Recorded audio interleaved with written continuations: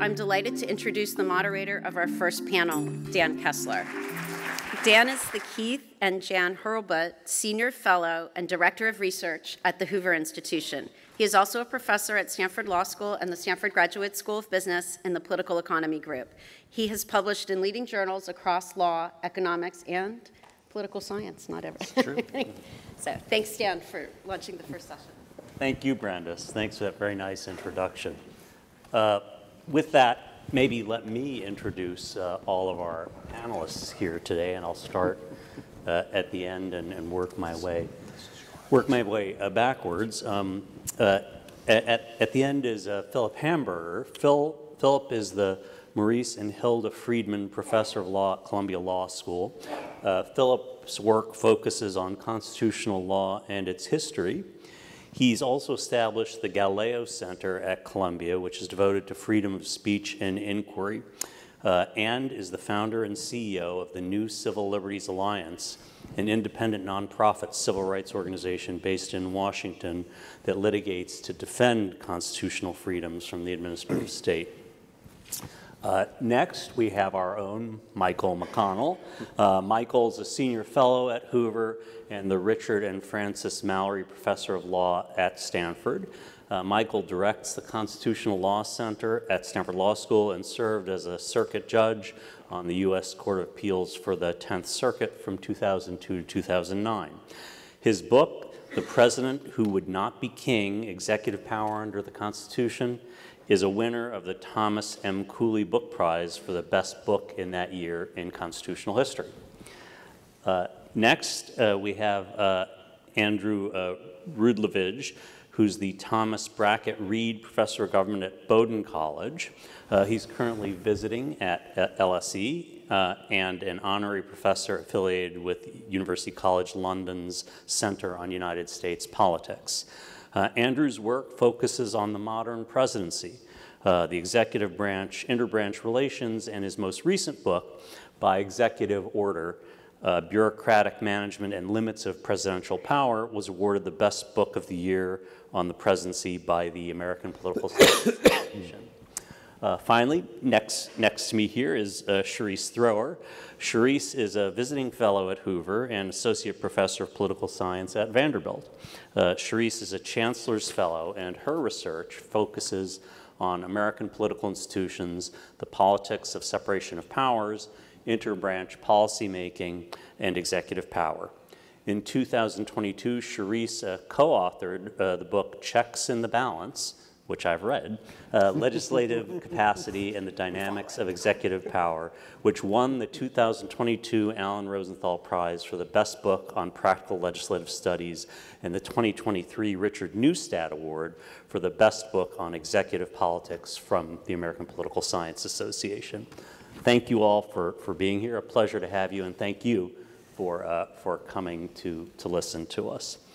So I'd like to start out with just some questions to our panelists. Maybe ask you to speak for sort of 5 minutes or so. I don't want to cut anybody off with a hook or anything, but speak for 5 minutes or so, and this is going to be about what we just talked about.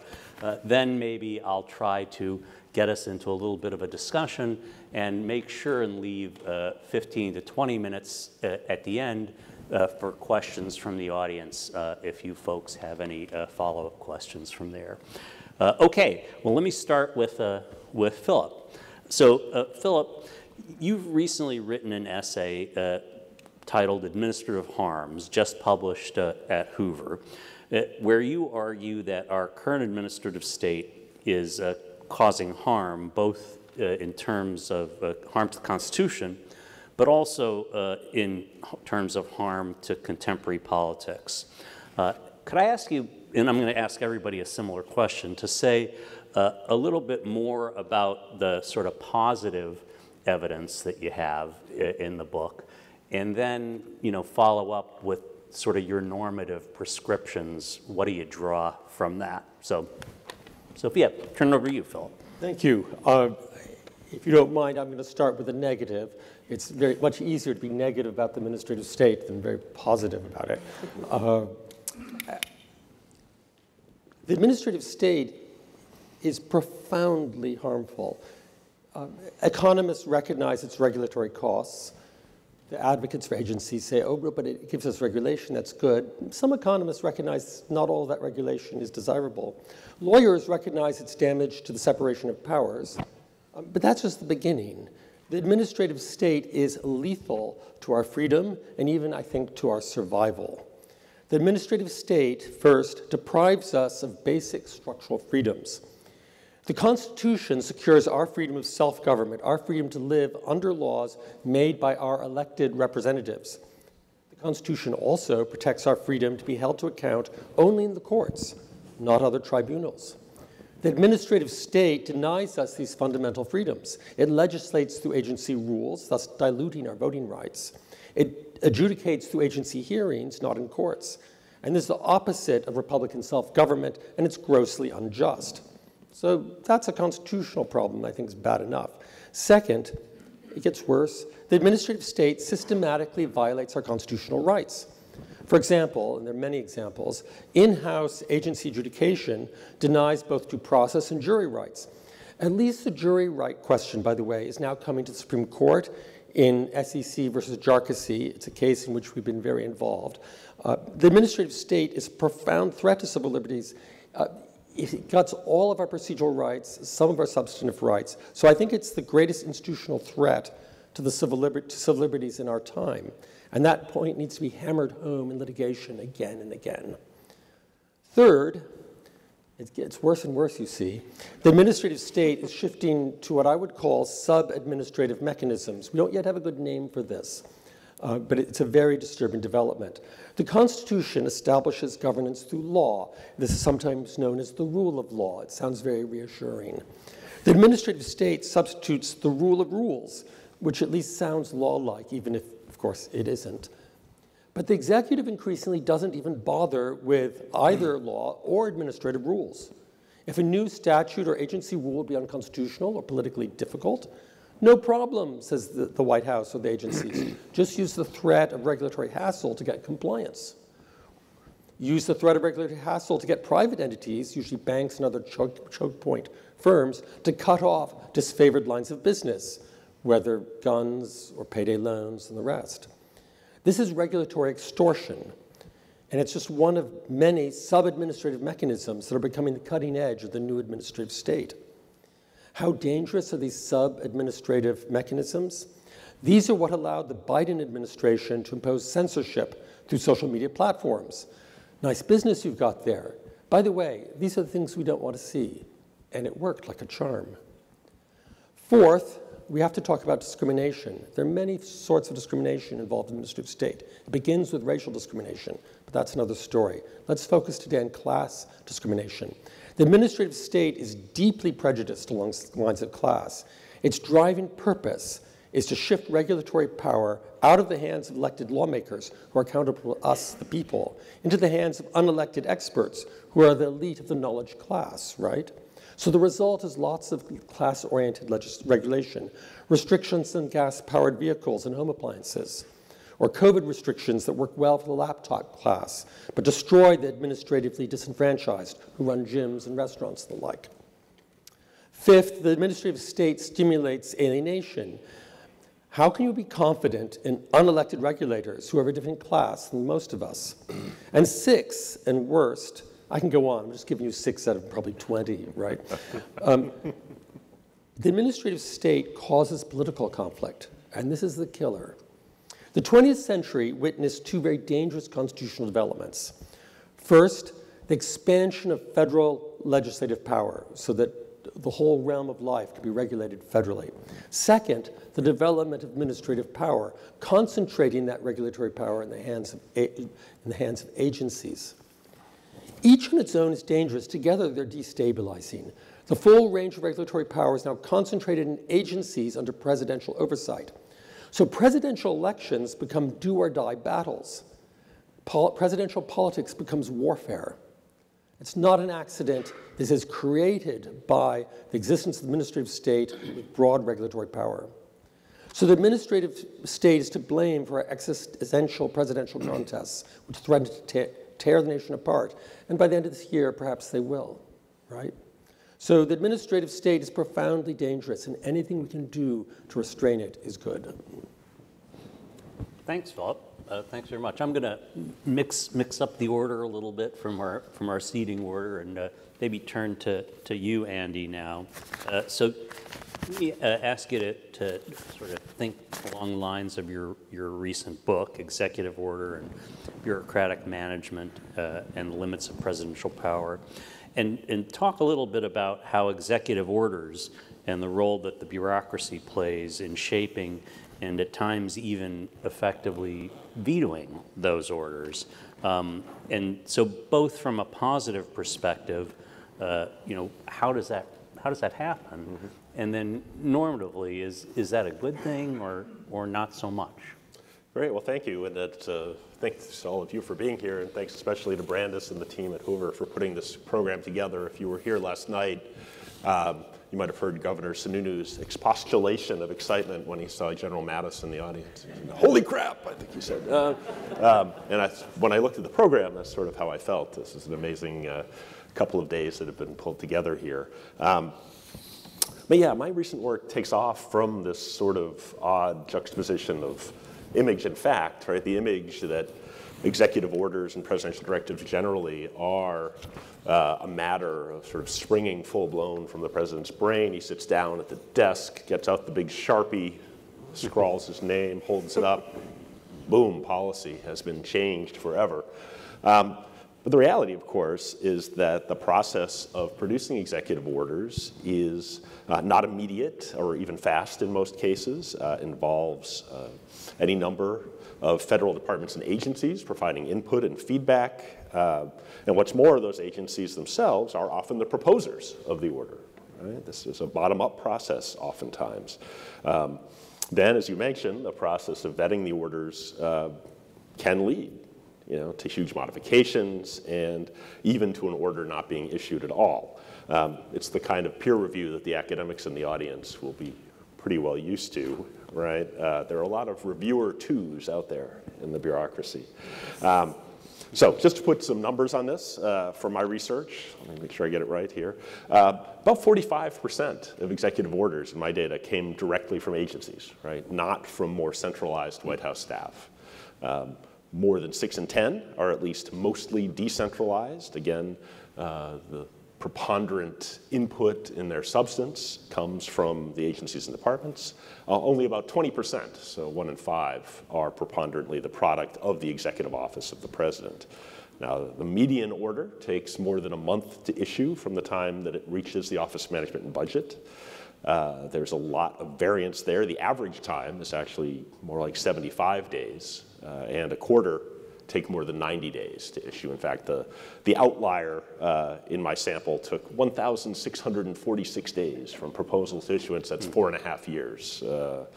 So, of course, many issues, as noted, are not issued at all, and in fact, that may be as many as 1 in 5 of what one OMB counsel told me were the serious orders. There are a lot of things that never even make sort of the real proposal stage. The most common reason for that, in my data, again, was intra-executive branch input and dissent. So what should we take away from this? I just want to make 3 or 4 quick points. So first, just a useful reminder, if nothing else, that the executive branch is a they and not an it. It's not unitary, but plural. We need to take seriously the fact of the bureaucratic politics of policymaking and that they are ever present and crucial to the policymaking process, for good or for ill, as Phil would weigh in. We shouldn't abstract, though, away from the complexity of that, as I think often academics, legislators, jurists, citizens, and even presidents sometimes do. So, second, you could go from that and think, well, this is terrible. One subset maybe of the way that Phil was talking about it, at least certainly in the classic administrative state/deep state sense, that here are all these unelected bureaucrats, they're blocking the will of the elected president, we should deconstruct them all. Now, there's absolutely plenty that could be improved upon in the way that the federal executive is run and that the U.S. civil service functions. But let me just add 2 more points as we sort of move towards the normative side of things.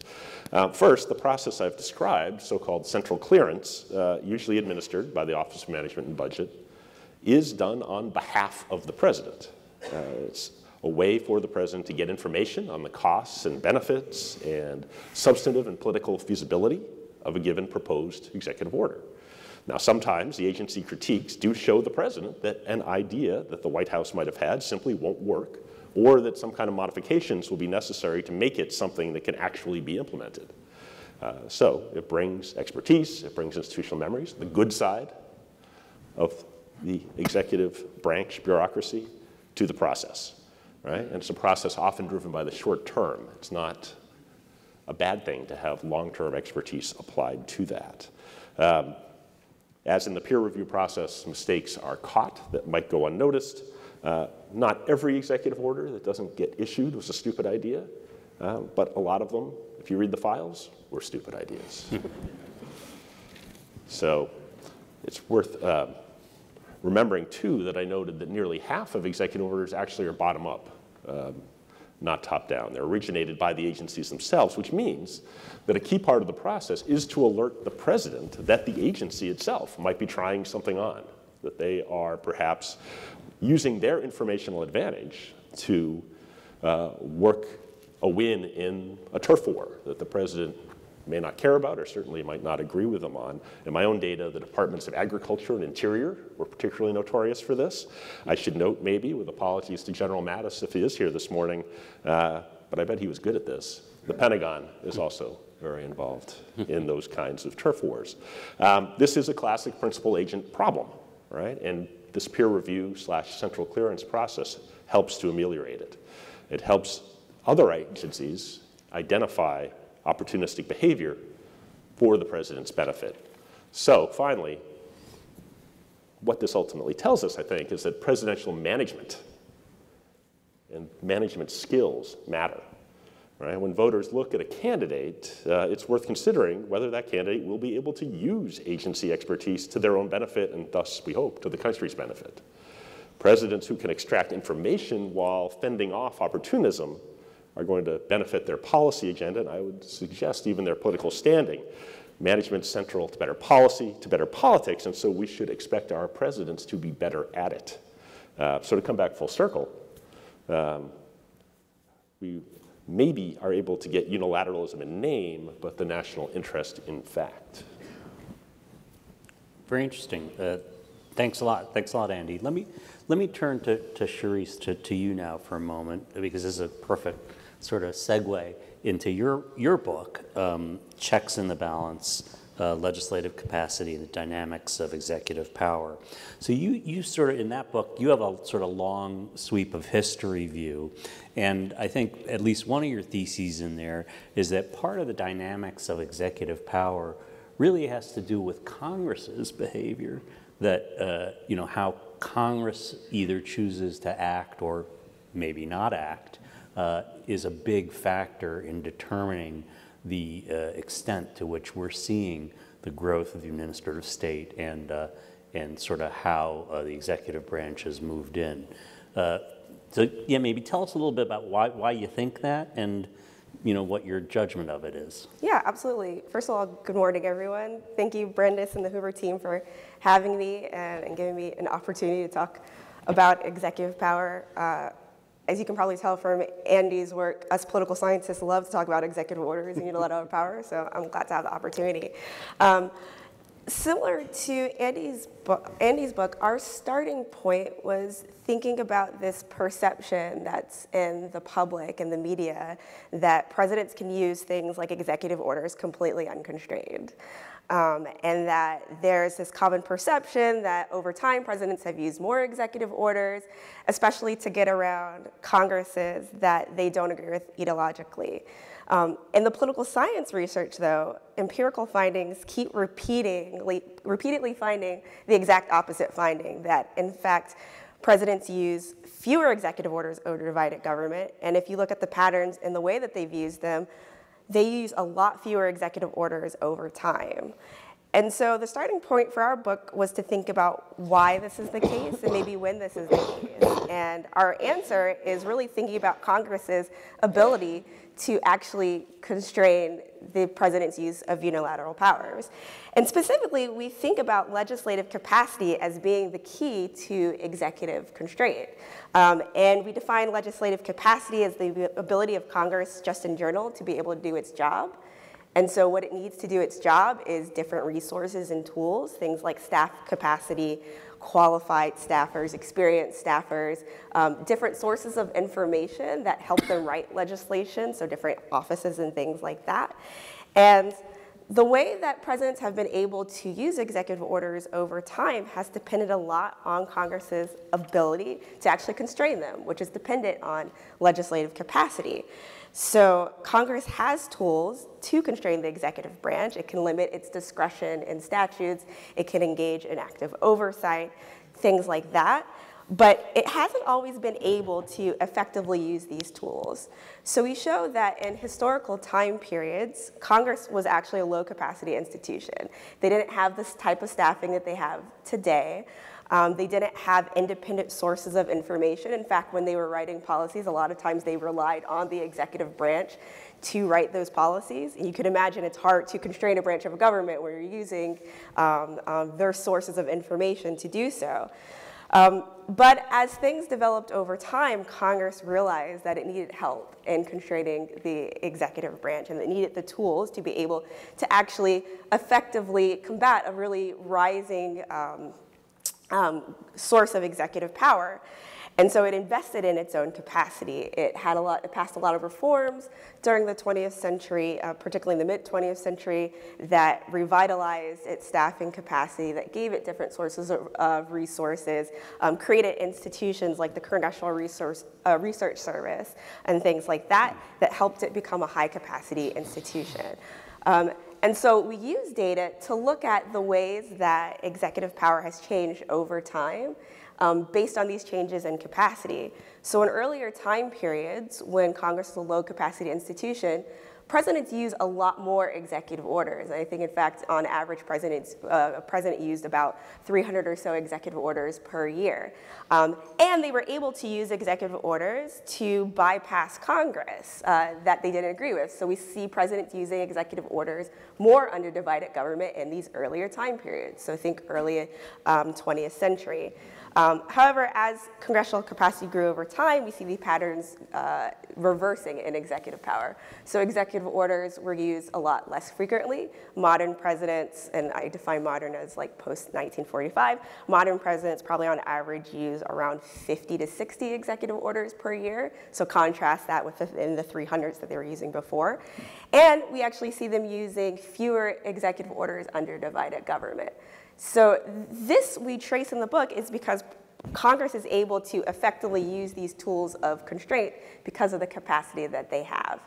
Now, just because Congress now is a higher capacity institution doesn't mean that constraints on the executive branch are perfect, and I would never argue that. There's always could be room for improvement, and in fact, we've seen moments in time where Congress has actually retrenched its own capacity. So the 1990s, for instance, is a good example. And so I think that there's always room to grow, and we can talk more about this later, but I think reforms like revitalizing staff capacity, giving staffers higher salaries, making sure that turnover is not as high, making those attractive positions. Those are sorts of reforms that are on the table that we should be thinking about in order to revitalize congressional capacity even more as an effective way to really limit executive power. Well, thanks very much. Last but most certainly not least, let me turn to you, Michael. So, Michael, we've heard about the balance of power between executive and legislative branches in the contemporary period. Now it's changed over time, and you recently have written a book, which I see you've brought with you. Everybody available on Amazon. Available on Amazon.com. It's a bargain. Christmas is right around the corner. That's right. The Stocking stuffers. And that book, The President Who Would Not Be King, considers a number of different components of executive power, including the power to control the execution of laws and the power to control the administrative state. Could I ask you to say a little bit more about your broader argument and what we can learn from history about how to think about the administrative state and the control of it along lines that we've heard from our other panelists? Thank you. First, an autobiographical note. I used to be that guy in OMB who was the one who reviewed the executive orders under President Reagan. I was, I think, the last person who would fly-spec them before they went over for final approval. So I resonated a great deal. I'm also going to try to put my comments in the context of what we've just been hearing. And the topic I think you asked me to address, I'm going to frame it slightly differently, which is what is the connection between constitutional law and institutional reform? Because these two, I would submit, are not always the same. And in particular, when you begin asking me about the balance of power between the executive and legislative branches, and indeed, when you think of the idea of separation of powers, and then you look at the Constitution, it looks as though what we're going to be talking about is conflict between judiciary, legislative, and executive. But I think that the idea of executive power actually obscures the most important differences that we see in this arena and make it hard, make constitutional legal reform harder. Because the executive branch, it isn't an it is in fact a they, but it's most importantly two different things. On the one hand, you have a president more or less democratically elected, and then you have vast numbers of the entrenched bureaucracy. A lot of people like to use the word deep state. I don't like that because it feels very conspiratorial. So let's just talk about the entrenched bureaucracy.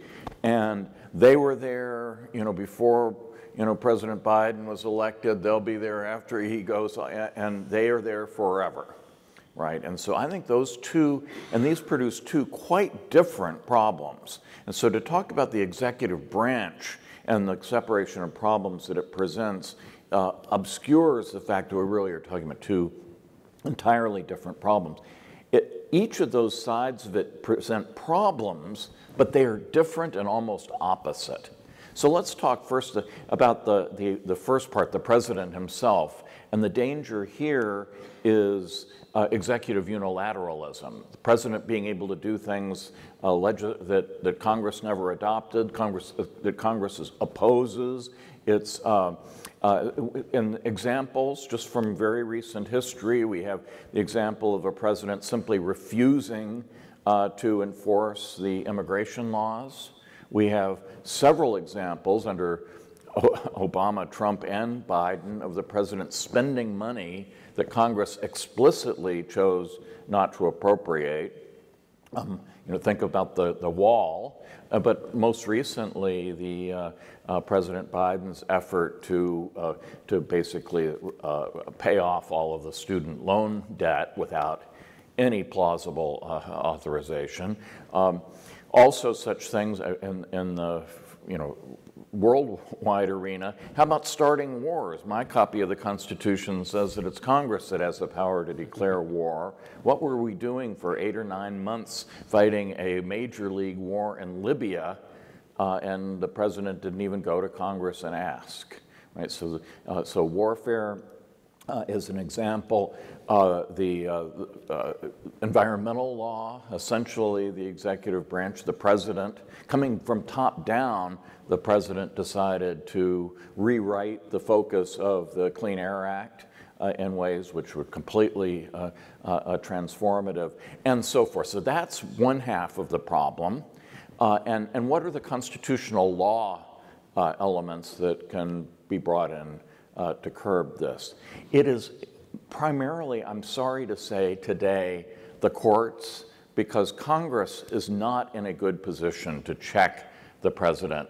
I'd love to talk to you, Charisse, a little bit more about the congressional checks that you think have been effective with respect to executive orders. But the way I see this is all it takes is for the president to have the support of 1/3 of one of the branches of Congress, and he can he can stop Congress from checking him. So because he can veto any legislation that might come through Congress that would cut back or change the policy. And then there's, of course, the general problem of Congress being so debilitated that it can't do anything even aside from the veto. So the checks don't really come from Congress.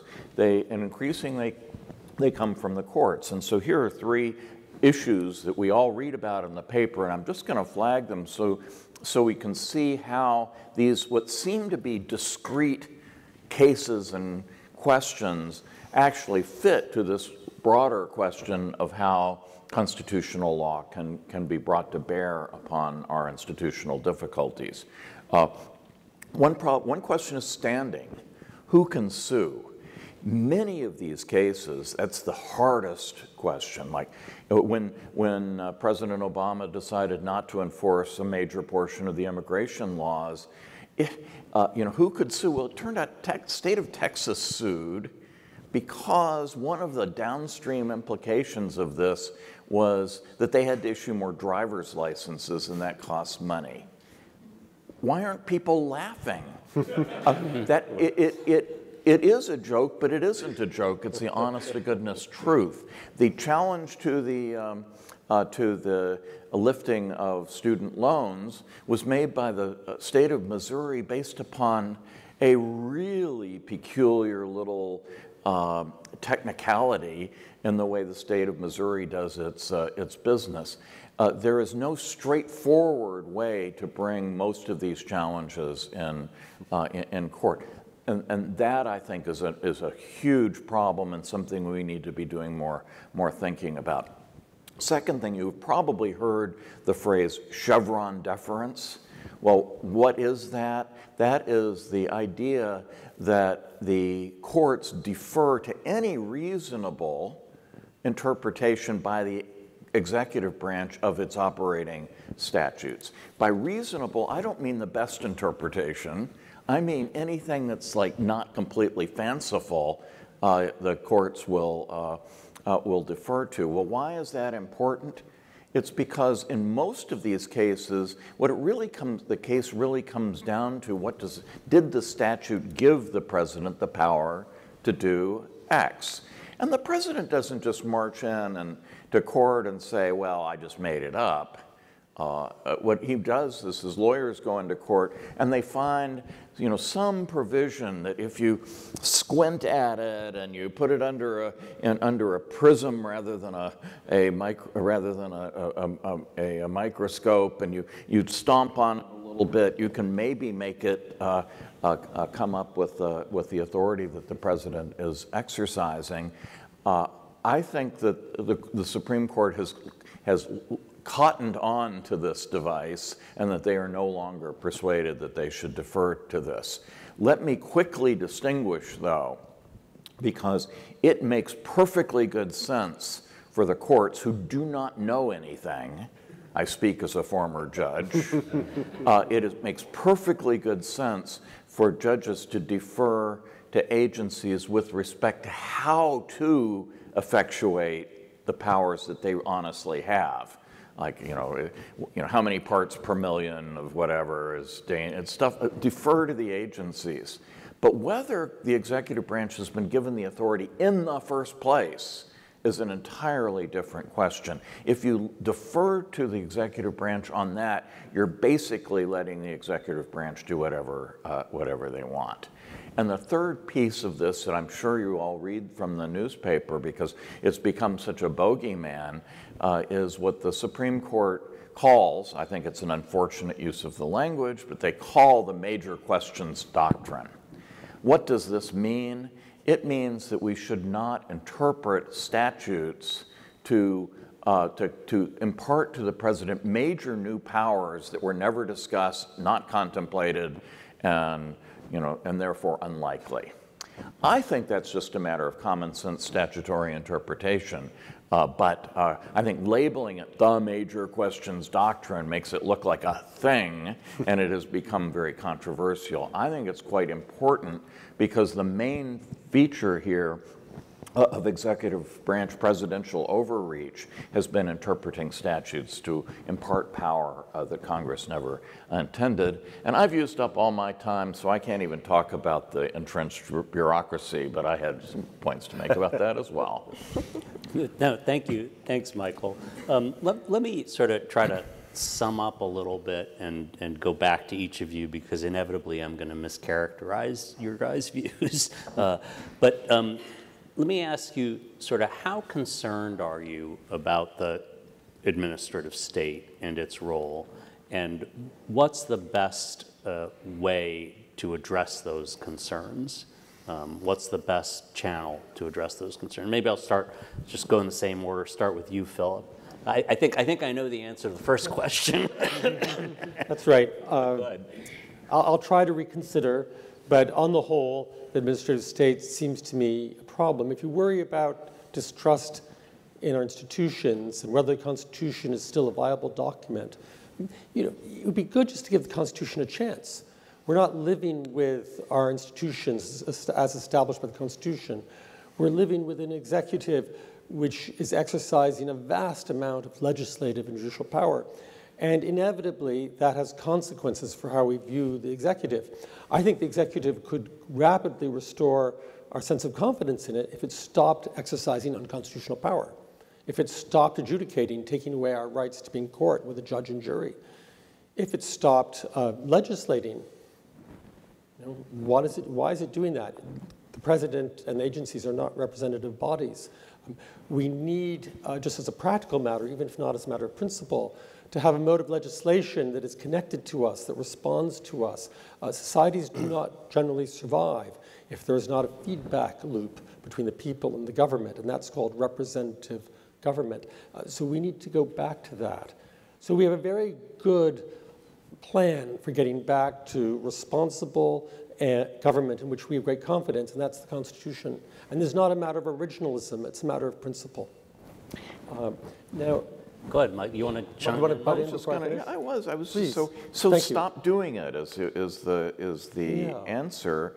It reminds me of King Canute's barons who told him, the tides are doing all this damage, and so King Canute marches out into the ocean and says, stop doing it. That's not a solution, right. Philip. I am flattered to be compared to royalty. But no, I'm obviously no King Canute.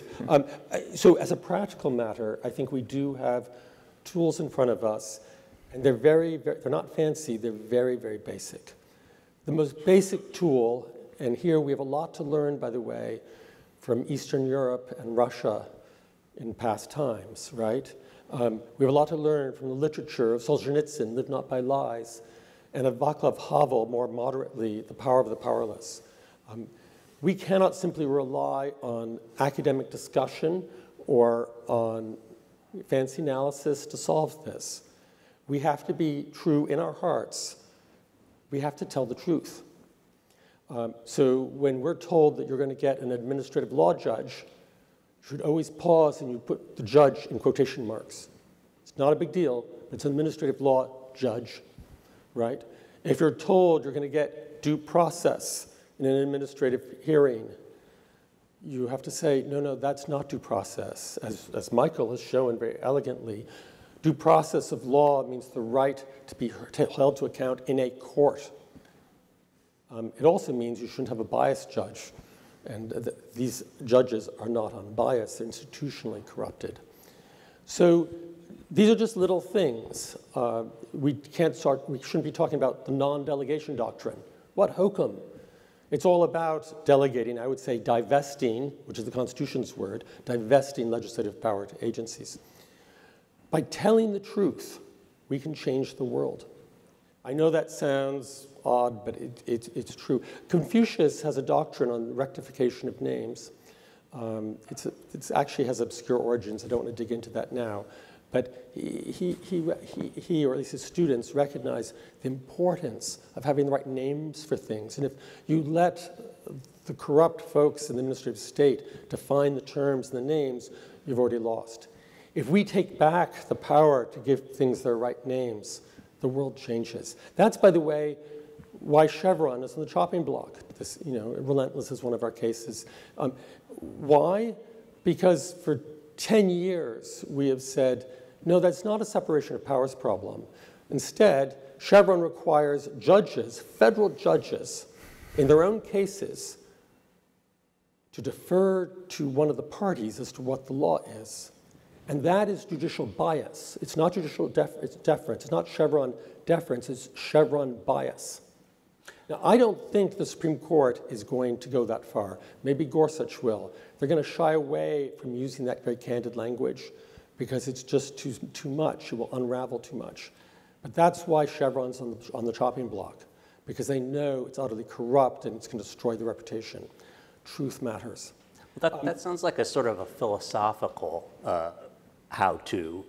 But Andy, maybe let me ask you. Can I throw in just 30 seconds more? Sure, go ahead. No, go not too long. Then there's a practical consequence. The second tool is litigation. Okay. And I just want to put that out there. Hardcore litigation, it works. The courts. Okay, Andy, so let me ask you about your view of sort of where on the spectrum are we, and then the mechanics, because you have a different view. Back to your question about what's the biggest problem with the administrative state? Well, Congress, actually. Okay. And I think there's, well, let me answer that question in two sort of separate pieces. One is, Congress. I mean, I think Michael raised perfectly reasonably the idea that we kind of have to just sweep by Congress because they're useless, right? We know they're useless. We watch them being useless on a daily basis. And yet, right, the powers, in fact, of the Constitution are vested in Congress, and Congress needs to muster the resources, the institutional pride, to take back some of its prerogatives. For example, I think you could shift the default power in the National Emergencies Act, in the War Powers Resolution, such that the president's action is not going to require a veto override. But again, that will require Congress to get its own act together. Maybe that's too much to ask. What we then find ourselves in the world of, right, is again, as Michael suggested, one where presidents are doing statutory interpretation. They have an army of lawyers in the executive branch, and their interest is to their client is to find something in statute that they can use to justify what they would like to do. To paraphrase the late great Martha Durthick, she said that so much of the action of policymaking is not in the making of new laws, but the finding of new meaning in old laws. And the answer to that, I think, is for Congress to write better laws. Again, that's I hope not too pie in the sky a solution. Charisse will tell us how to actually make that happen with better resolution. Perfect. But just to add, can I add one thing? No, please quickly, do. Please do. Because the other side of this really is sort of, I think, about our mutual friend Dave Lewis at Vanderbilt loves to say, it's time for civil service reform. It is actually time for civil service reform. Some serious thinking, not sort of the gutting of the civil service, but thinking about how you make government workers accountable through, a merit systems protection board that actually works, for example. Okay. There are some things we could talk about there. Very interesting. Yeah, but Charisse is a perfect teeing up for you, who I know will be interested in talking about Congress. For sure. So I think even if I'm going to take a step back from Congress, all this makes me think about how our separation of power systems was originally intended to be set up. As we know, that one branch of government is supposed to check another branch of government. And one thing that we thought about in this book that we really came back to is, in order for the separation of power system to work, in order for ambition to be made to counteract ambition, that our institutions need capacity to do that. So, even beyond legislative capacity, which I can talk more about, but even the capacity of the courts do play, I think, a huge role in constraining the executive branch as well. They also need capacity, and I think in terms of what Andy was saying, in terms of civil service reforms, like, we can think about ways to make the bureaucracy a more appealing place, that people will stay for a longer period of time, that we really invest the resources in the civil service as well. So I guess my larger point is that we should think about investing the resources in these institutions to make them function as they were originally supposed to be intended. Interesting. Well, Michael, so it sounds like we've got the range of views here between the courts, Congress, telling the agencies themselves they should just stop. How do you sort of negotiate around these? Maybe the answer is all the above. I don't know. So people are not just going to stop, but there also isn't just one problem. There are a series of problems, and they require different solutions. For example, Andrew mentions reforming the Emergency Powers Act. We should all be able to get behind this. It's absolutely a scandal, and Congress didn't mean for it to be the way it is now. We know that. Within the entrenched bureaucracy, I think these are the hardest problems.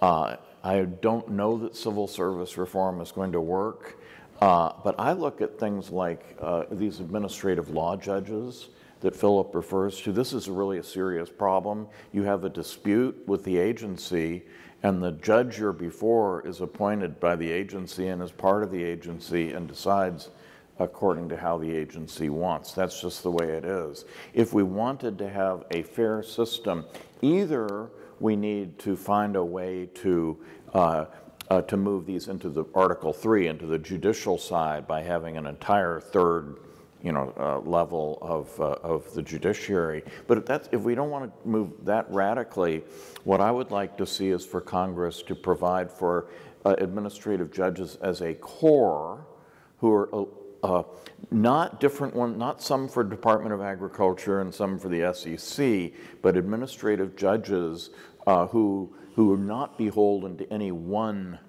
agency and who are headed by somebody whose job it is to make sure that people get fair-minded justice in the administrative agencies. The model for this, to my mind, is the JAG, or the Judge Advocate General Corps in the military, which works extraordinarily well within the system. So that's just an idea. I have others, so but that would be like a new executive branch agency, then, sort of. Yes, it can't be an Article 3 but standing outside of all the particular agencies, but still being within the executive branch. Interesting, very interesting. Well, this is fantastic. It's 10 o'clock. Let's go to the audience. We have 15 minutes and get some people's questions or views.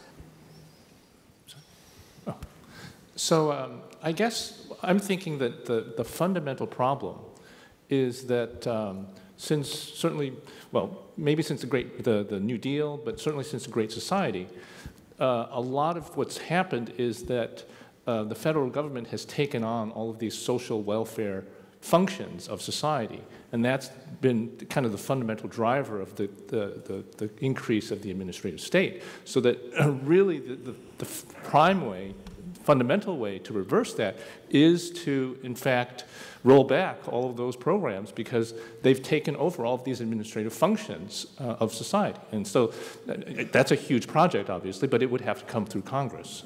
So I'm just wondering what you think of that and whether you think that's really the fundamental problem. That's a terrific question. Yeah, Michael. So if I can respond to that, I'm probably with you on that, but I don't think the American people are with us on that. I think there's a reason these programs exist, and it's because they are popular. People would vote out members of Congress who run on the platform of reversing Social Security and food stamps, and we could go down the whole list. And fundamentally, I'm committed to the idea of a democratic republic. Was it Mencken who said, I believe in democracy is giving the public what they want and give it to them good and hard? Well, I think he's right. No, fair enough. Philip? Yeah. Forgive me, but I would dispute the premise of the question.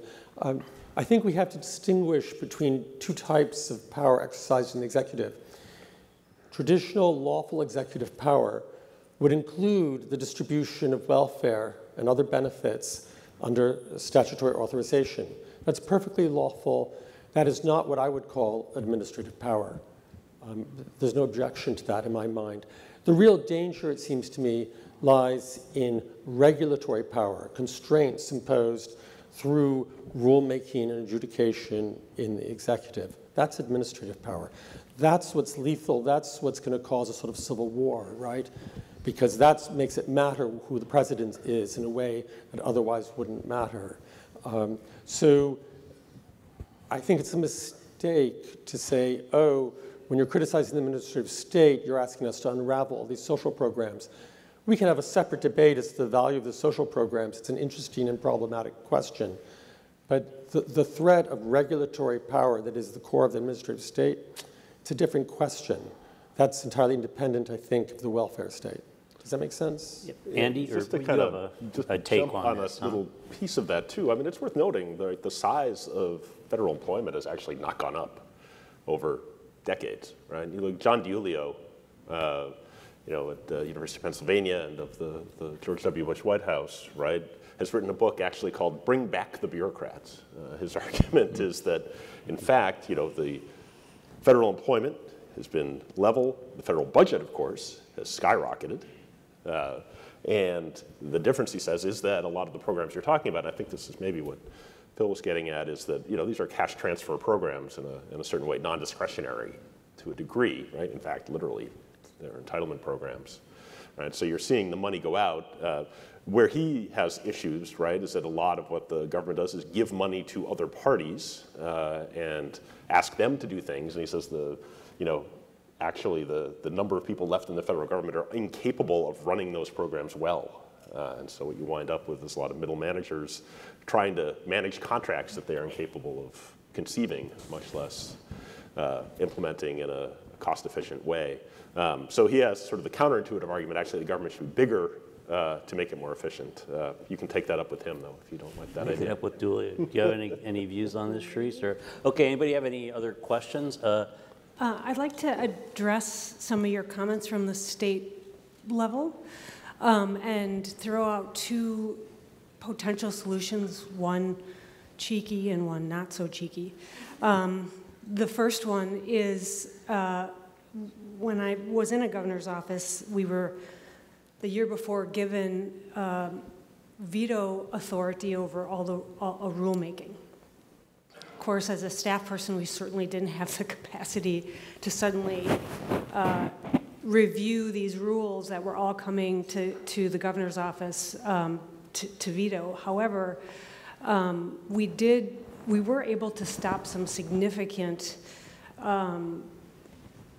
rules that our administration didn't put together, but any administration would look at saying that they were unreasonable. So I'm curious about your perspective on using the checks and balance system to access that rulemaking authority that agencies are doing. That's the non-cheeky response. The second one was another tool we used was to send staff from our state agencies out to the counties, put them there for 6 to 8 months, and get them to understand whether the rules that the state was imposing on the counties, particularly in health and human services, were actually working or not, and what were the barriers.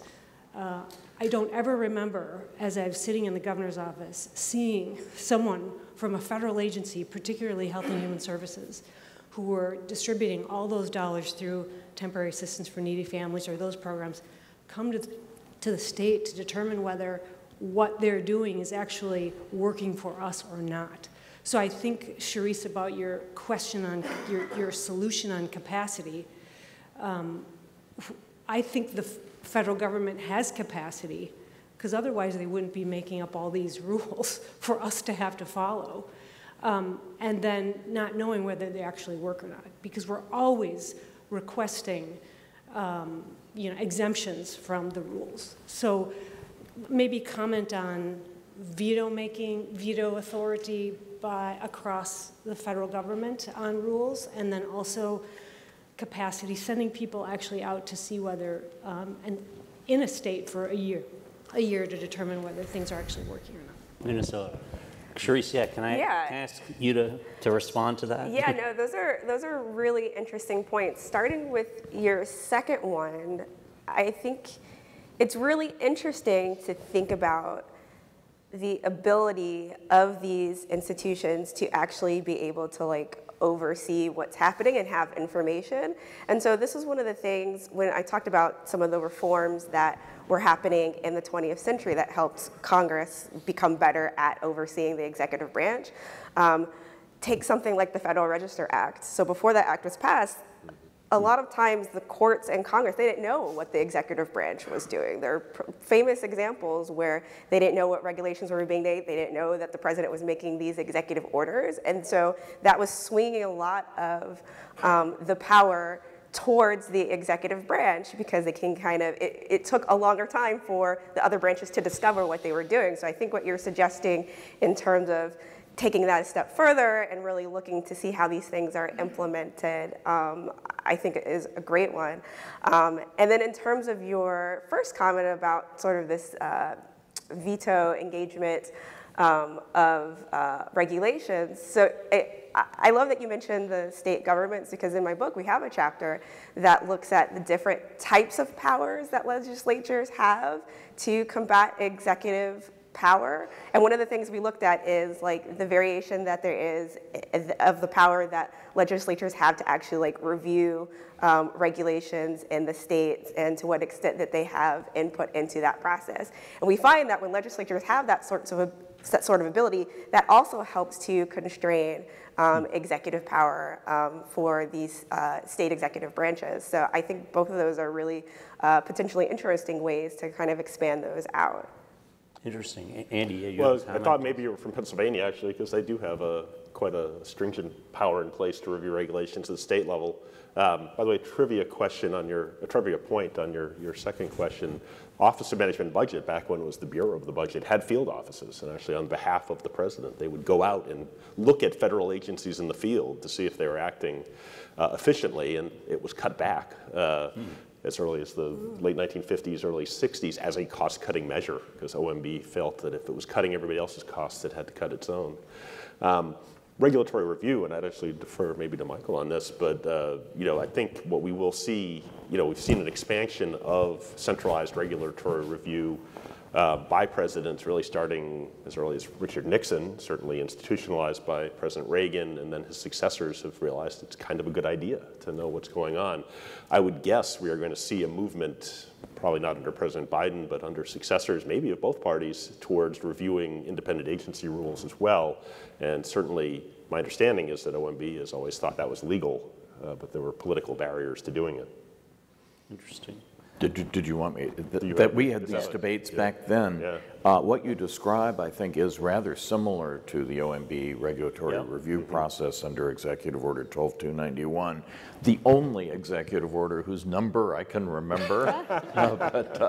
But it doesn't apply to the so-called independent agencies. Now, I don't really believe in their constitutionality to begin with, but even if you do believe in their constitutionality, I did a legal opinion way back when. I was like the most junior lawyer in the entire executive branch, but arguing that even for independent agencies, the president has the right under the opinions in writing clause to demand to have all of the proposed regulations submitted to the executive branch so that they could be put under review.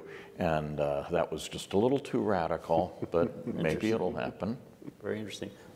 Time for one more question, ma'am. You've been very patient. Please, go ahead.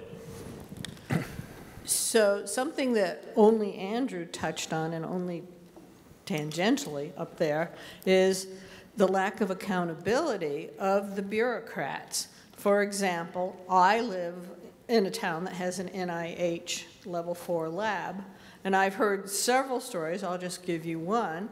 There was a scientist that felt that her lab assistant was completely incompetent and wanted to get rid of that person, but was told that the procedure would take over a year, and they would have to be working with that person every day for that year. And then there are things like Lois Lerner, who, instead of being held accountable for abuse of power, was simply permitted to retire with full retirement benefits. So I'd like comments on how it's almost impossible to get rid of people who are bureaucrats in the federal government who are in some manner misbehaving. You know, this is sort of toward this civil service reform question. Well, I'll talk on it briefly. I'm looking at that countdown over there, but I will. It's a long story. I'm happy to chat with you more. 15 seconds. We'll go 1 minute. Okay. Over. Okay. Yeah. I agree. Obviously, hiring and firing are pretty important to personnel management. One thing, of course, created back in 1978. I mentioned the Merit Systems Protection Board. I mean, that was designed at the time to make that process better than it had been under previous civil service acts. It's never been fully resourced, which means that you have these very long delays when you're trying to, get rid of somebody who is underperforming, who, by the way, should have appeal rights against these charges. But the manner of adjudicating that has just been extraordinarily slow and also inefficient. And in fact, for 5 years, there was no quorum on that board. President Trump actually refused to appoint members to the board. It couldn't operate. That made the situation worse, not better. And so now it has a quorum, but it's still way behind. And so you're going to have these problems lagging forward until I think you have some serious attention to an overall fix to the system, which, again, is going to be difficult to get through Congress, which will be tricky. I mean, we can go into the role of public sector unions. We can talk about all sorts of things I think that are relevant here. But just on that specific point of hiring and firing, I think there is a mechanism in the system that if we actually tried to make it work, might help at the margins. Well, thank you. We're out of time, so I should let everybody go. But thank you to our panelists for terrific presentations. And thank you for some really good questions, which got us going. So with that, I'll let you go, and we're going to be back at 10:30 for our next panel, please. Thanks again.